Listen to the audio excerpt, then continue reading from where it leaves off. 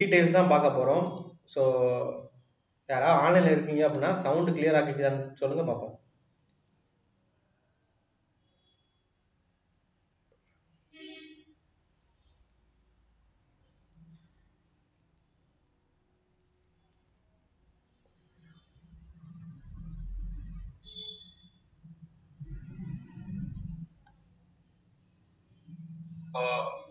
யாராவது ஆன்லைன்ல இருக்கீங்க?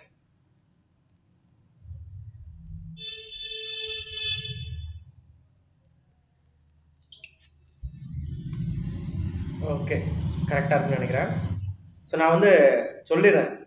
குரூப் 1 ப்ரிலிமினரி மெயின்ஸ் இந்த ரெண்டை பற்றியும் நம்ம வந்து இந்த ஒரு லைவ் செஷனில் வந்து கரெக்டாக நம்ம வந்து பார்த்துடலாம். சரிங்களா? So TNPSC group one சர்வீஸுக்குரிய notification வந்து விட்டுட்டாங்க. நீங்கள் அப்ளை பண்ணிட்டீங்க. அதுக்கான எக்ஸாம் வந்து பார்த்தீங்க அப்படின்னா வெயிட் பண்ணிக்கிட்டு இருப்பீங்க.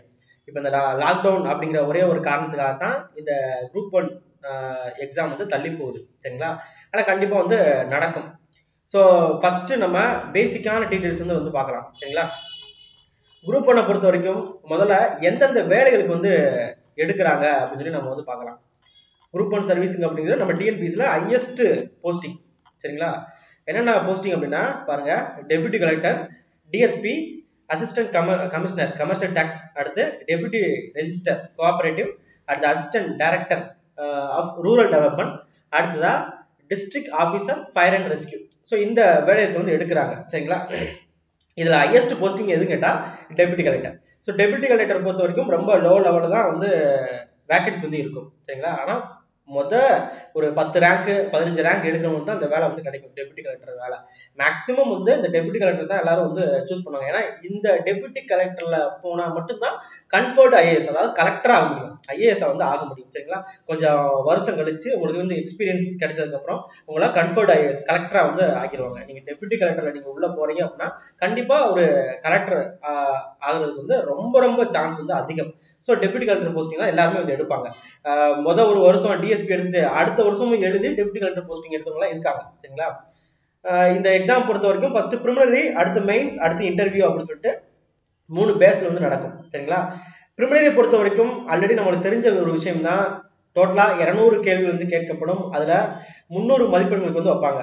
அந்த 300 மதிப்பெண்களுக்கு நீங்க ஒரு அந்த மெயின்ஸுக்குரிய மார்க்ஸ் வந்து எடுத்துட்டீங்க அப்படின்னா அவங்களுக்கு வந்து போதுமானது.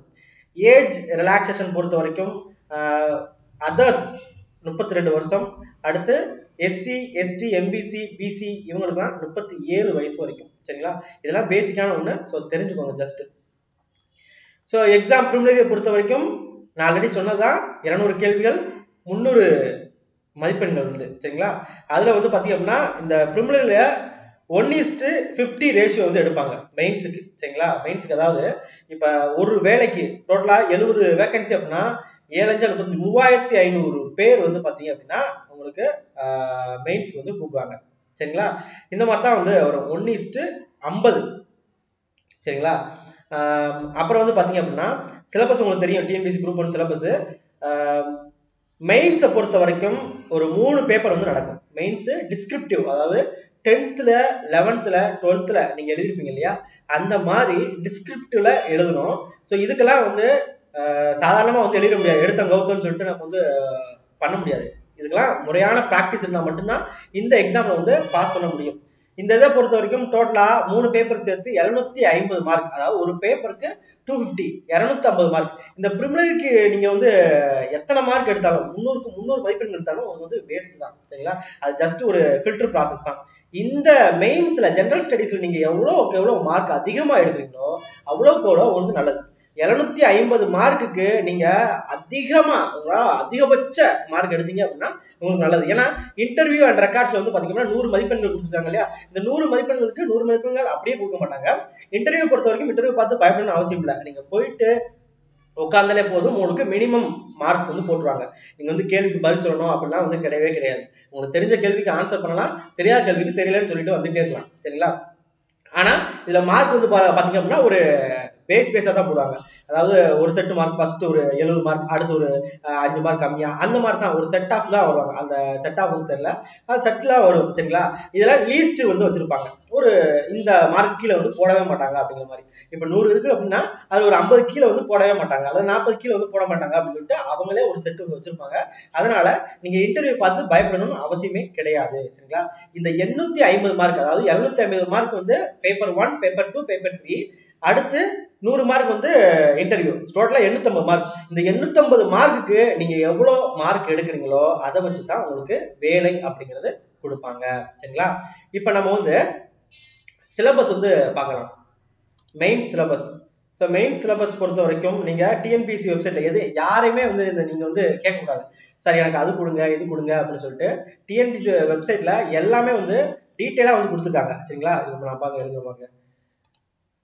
ஸோ இதுதான் மெயின்ஸுக்குரிய சிலபஸ், இது வந்து ப்ரிலிமினரிக்குரிய சிலபஸ். இதுலயே கீழே வந்து மெயின்ஸுக்குரிய சிலபஸ் வந்து இருக்கும், நம்ம வந்து பார்க்கலாம் மெயின்ஸுக்குரிய சிலபஸ். ஸோ இதுல வந்து தமிழ் இங்கிலீஷ்ல கொடுத்துருக்காங்க. மெயின்ஸ் பாருங்க, பேப்பர் 1, பேப்பர் 2, பேப்பர் 3 சரிங்களா. இந்த பேப்பர் 1ல யூனிட் 1, யூனிட் 2, யூனிட் 3 சொல்லி கொடுத்துட்டாங்க. பேப்பர் 2லயும் இந்த மாதிரி யூனிட் 3 வரைக்கும் கொடுத்துட்டாங்க. பேப்பர் 3க்கும் யூனிட் 3 வரைக்கும் கொடுத்துட்டாங்க. இந்த யூனிட் 1க்கு வந்து பாத்தீங்க அப்படின்னா ஒரு சிலபஸ் கொடுத்துருப்பான், அதுவும் பின்னால் கொடுத்துருப்பான். ஸோ சிலபஸை பொறுத்த வரைக்கும் பெருசா இருக்கும் சரிங்களா. இதுக்கு படிக்க வேண்டிய புத்தகங்கள் எதுன்னு கேட்டா கிட்டத்தட்ட ஒரு 90% இல்லைன்னா 95% என்ன சொல்லலாம் அப்படின்னா ஸ்கூல் புக். நம்ம அதுவும் இப்ப நியூ புக் வந்துருக்கு இல்லையா, அப்படியே கேள்விகள் வரலாம் சரிங்களா. அதனால நான் உங்களுக்கு அடுத்து வந்து கொஸ்டின் எடுத்து காமிக்கிறேன். இப்ப பேப்பர் 1 இருக்கா, paper 1ல modern history of India and Indian culture சரிங்களா. மாடர்ன் ஹிஸ்டரி ஆஃப் இந்தியா நம்ம 10th 11th 12th ஹிஸ்டரி வந்து படிச்சா போதும். இந்தியன் கல்ச்சர் என்னது, எத்திக்ஸ் சரிங்களா. எத்திக்ஸ் புத்தகத்தை படிச்சா நல்லா படிச்சா போதும். அதுல என்ன கொடுத்துருக்காங்களோ அதை அப்படியே நீங்க வந்து படிச்சு நீங்க வந்து ரிட்டன் எழுதிக்கிட்டே இருக்கணும். எழுதி உங்களுக்கு கை வந்து ஒட்டிணும், உங்க ரிட்டன் வந்து நல்லா இருக்கணும் சரிங்களா.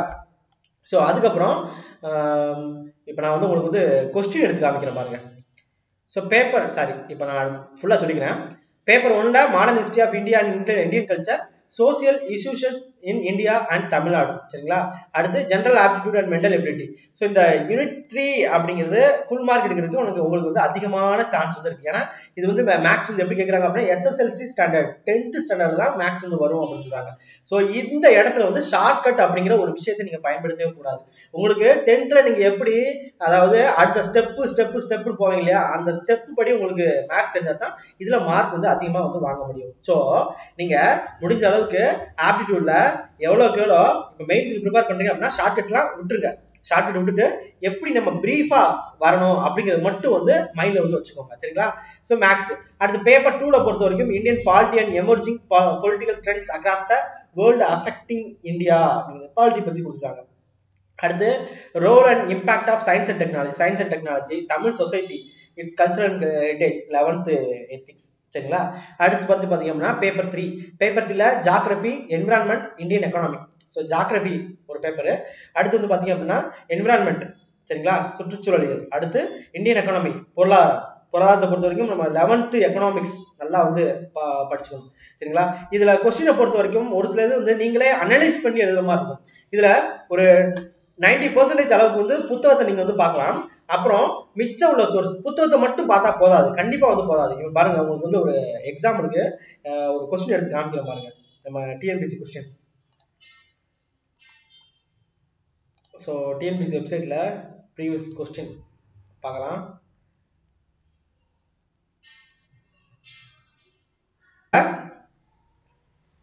So total question total marks வந்து எவ்வளோ, 250 பேப்பர் 1. இதுல முதல் கேள்வி வந்து பாருங்க, நான் இதுக்குரிய சோர்ஸ் நான் எடுத்து காமிக்கிறேன். முதல் கேள்வி அதாவது 10 மார்க் கேள்வி சரிங்களா, 10 மதிப்பெண் கேள்வி. முதல் கேள்வி வந்து பாருங்க, நமது தேசிய லட்சணை பற்றி விளக்குக, மேலும் இந்திய தேசிய இயற்கை சின்னங்களை வரிசைப்படுத்துக. தேசிய லட்சணை, இதுக்கு நம்ம வந்து வேற எதுவும் பார்க்கணும் அப்படின்னா கண்டிப்பா எந்த புத்தகத்தையும் பார்க்க தேவையில்ல. வெங்கடேசன் புக்கா, லட்சுமிகாந்த் புத்தகம், எந்த புத்தகத்தையும் பார்க்க தேவையில்ல. நம்மளுக்கு நம்மளோட என்ன அப்படின்னா சிக்ஸ்த் புக்கு உங்களுக்கு காமிக்கிற பாருங்க. சிக்ஸ்த் புக் இங்க பாருங்க, அப்படியே கேள்வி கேட்டிருக்கான். சிக்ஸ்த் புக்ல இயற்கை தேசிய சின்னங்கள். அவன் என்ன கேட்டிருக்கான், இயற்கை தேசிய சின்னங்களை வரிசைப்படுத்துக அப்படின்னு கேட்டிருக்கான். சோ இந்த இருக்கு அழகா கொடுத்துருக்கான் புத்தகத்துல. அடுத்து என்ன கேட்டிருந்தான் அப்படின்னா தேசிய லட்சணை. அடுத்து காமிக்கிறேன் பாருங்க உங்களுக்கு. தேசிய லட்சணை. தேசிய லட்சணை பொறுத்த வரைக்கும் இங்க பாருங்க, தேசிய லட்சணை சாரா தசவத்துன். சரிங்களா? சோ இந்த கேள்வி தான் உங்களுக்கு வந்து இந்த தேசிய லட்சணை இந்த ஒரு பேராகிராஃப். அடுத்து இந்த இயற்கை தேசிய சின்னங்கள் இந்த லிஸ்ட், இதை நீங்க எழுதினாலே போதும், உங்களுக்கு 10க்கு அதிகபட்சமான மதிப்பெண் வந்து கொடுத்துருவான். சரிங்களா? இப்ப பாருங்க, புக்ல உள்ள கண்டென்ட் தான் அப்படியே கொடுத்துருக்காங்க. உங்களுக்கு எக்ஸ்ட்ரா பாயிண்ட்ஸ் வேணும் அப்படின்னா நம்ம வெப்சைட்ல நம்ம வந்து பாத்துக்கலாம். சரிங்களா? ஆனா புத்தகத்துல உள்ள கண்டென்ட்டை நீங்க வந்து அப்படியே எழுதி வைக்கலாம், தப்பே கிடையாது. சரிங்களா? சோ முதல் கொஸ்டினே புத்தகத்துல இருக்கு சோர்ஸ், நம்ம எங்கேயும் தேடணும் அவசியம் இல்லை. இந்த மாதிரி தான் எல்லா கேள்வியும் வந்து வரும். மேக்ஸிமம் ஒரு சில கொஸ்டின் வந்து நீங்க வந்து அனலைஸ் பண்ணி எழுதுற மாதிரி இருக்கும். அது நீங்க கண்டிப்பா அனலைஸ் பண்ணி தான் எழுதணும். சரியா? சோ அடுத்து நம்ம வந்து பார்க்கலாம் என்ன கேள்வி கேட்கிறாங்க. மதுரை காந்தி என அழைக்கப்பட்டவர் யார்? அவரை சாதனையில வரிசைப்படுத்து. மதுரை காந்தி இது உங்களுக்கு தெரியல அப்படின்னா நம்ம வெப்சைட்ல போட்டுலாம். இந்த பாருங்க, மதுரை காந்தினா யாருன்னு கொடுத்துருக்காங்க. NMR சுப்பராமன், இவர் தான் மதுரை காந்தி அப்படின்னு அழைக்கப்பட்டிருக்காரு. ஸோ இவர் வந்து நம்ம இந்திய விடுதலை போராட்டத்துல காந்தி வழியில வந்து போராடிருக்காரு அப்படின்னு சொல்றாங்க. இவரை பத்தின டீடைல்ஸ் எல்லாமே வந்து பாருங்க, இதுல அழகா வந்து கொடுத்துட்டாங்க. ஸோ இதுல வந்து நீங்க தமிழ்ல பார்க்குற வரைக்கும் இங்கிலீஷ் வெர்ஷன் வந்து எடுத்து பாருங்க. இங்கிலீஷ் வெர்ஷன் தான் கரெக்டா வந்து இருக்கும். ஸோ தமிழை வந்து பார்க்காதீங்க, தமிழ்ல டிரான்ஸ்லேஷன் இருக்கும், ஒரு சில வந்து தப்பா இருக்கும். இங்கிலீஷ் வெர்ஷன்ல பாருங்க, செம்மையா இருக்கும். சரிங்களா? ஸோ இந்த மாதிரி தான் எக்ஸாம் வந்து இருக்கும். அதே மாதிரி எக்ஸாம் பொறுத்த வரைக்கும் ப்ளூ ஆர் பிளாக் இந்த ரெண்டு பால் பாயிண்ட் அல்லது பென் இதை வச்சு தான் எழுதணும். சரிங்களா? பென்சில் வச்சு எழுதக்கூடாது, ஏதாவது ஒன்றை வச்சு தான் எழுதணும். ஒன்று ப்ளூ எழுத்து பிளாக், பிளாக் எழுத்து ப்ளூ அப்படிலாம் எழுதக்கூடாது. ப்ளூனா ப்ளூ தான் கடைசி வரைக்கும், பிளாக்னா பிளாக் தான் கடைசி வரைக்கும். சரிங்களா? ஸோ மேக்ஸிமம் வந்து நல்ல பெண்ணா எழுதி நீங்க வந்து பாக்குறது ரொம்ப ரொம்ப நல்லது. சரிங்களா? அதே மாதிரி இந்த ஸ்டார் போடுறது, ஸ்கெட்ச் யூஸ் பண்றது, இந்த மாதிரி விஷயங்கள்லாம் இந்த குரூப் 1 மெயின்ஸ்ல வந்து இருக்கவே கூடாது. சரியா? அப்புறம் வந்து பாத்தீங்க அப்படின்னா 1 2 3 அப்படின்னு சொல்லிட்டு பாயிண்ட் போட்டு எழுதலாம், அது தப்பு இல்லை. ஸோ சிம்பிளா எழுதணும், அவனுக்கு படம் வரைச்சு காமிக்கணும். இந்த மாதிரி நீங்க வந்து பண்ணீங்க அப்படின்னா உங்களுக்கு அதிகபட்சமான மார்க் வந்து நம்ம வந்து எடுக்கலாம். நம்ம டிஎன்பிஎஸ்சி குரூப் 1 பொறுத்த வரைக்கும் இங்க பாருங்க, 1773ஆம் ஆண்டு ஒழுங்குமுறை சட்டத்தின் முக்கிய சரத்துக்களை விவாதி. அருமையான கேள்வி. இந்த கேள்விக்கு நம்ம எங்கேயுமே தேடணும் அவசியம் இல்லை. 12th ஹிஸ்டரி எடுத்து பார்க்கலாம், ஓல்டு ஹிஸ்டரியில இருக்கு. 1773ஆம் ஆண்டு ஒழுங்குமுறை சட்டம், ஒழுங்குமுறை சட்டத்தோட நிறை குறைகள் எல்லாமே வந்து கொடுத்துருப்பான். சரிங்களா? அதை நம்ம அழகா எழுதலாம். 10 மார்க்கு நீங்க வந்து ஒரு பேட்சுக்கு சூப்பரா வந்து எழுதலாம். முக்கியமான இம்பார்ட்டன்டான பாயிண்ட மட்டும் நீங்க வந்து எழுதலாம். அடுத்து நான் ஒரு கேள்வி சொல்றேன் பாருங்க. மக்களை தேசிய இயக்கத்தில் பங்கு பெற செய்திட காந்தியடிகள் ஆரம்பித்த பல்வேறு இயக்க நடவடிக்கைகள் பற்றி விவாதி. சோ காந்தியடிகள் வந்து என்னென்னலாம் இயக்கம் வந்து பண்ணிருக்காங்க.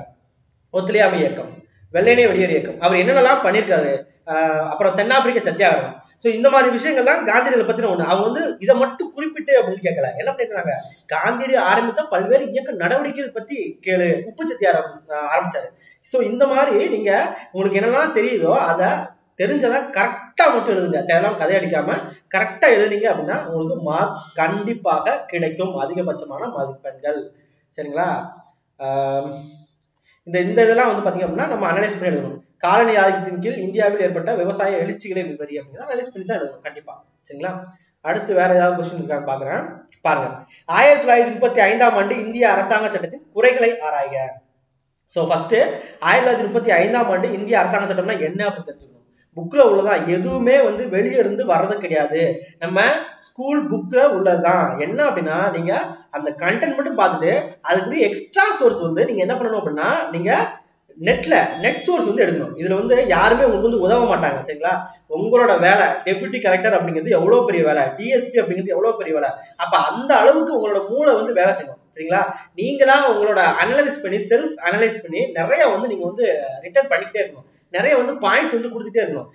இந்த விஷயத்தை பொறுத்த வரைக்கும் யாரையும் நீங்க வந்து சார்ந்துக்கணும் அப்படின்னு அவசியம் இல்லை. நிறைய விஷயங்கள் வந்து பண்ணணும். ஆனா ஒரு விஷயம், பயிற்சி வந்து ரொம்ப ரொம்ப அவசியம்.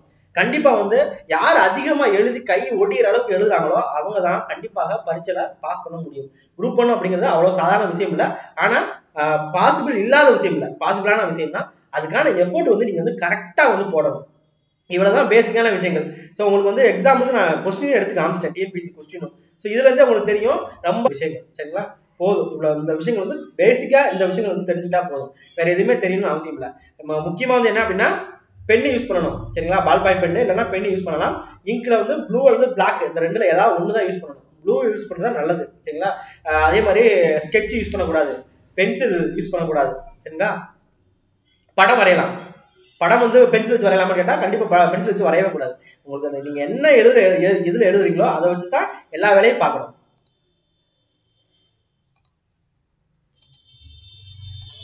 ஸோ நான் வந்து இப்போ நம்ம வந்து கொஸ்டின் செஷனுக்கு வருவோம். இவ்வளோ நேரம் நான் வந்து பார்க்கல.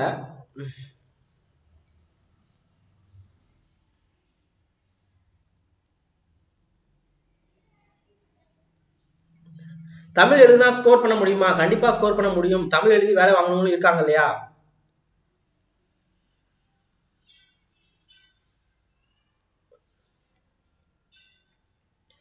PKS Bala, 10 years once your post rank will be promoted. Okay.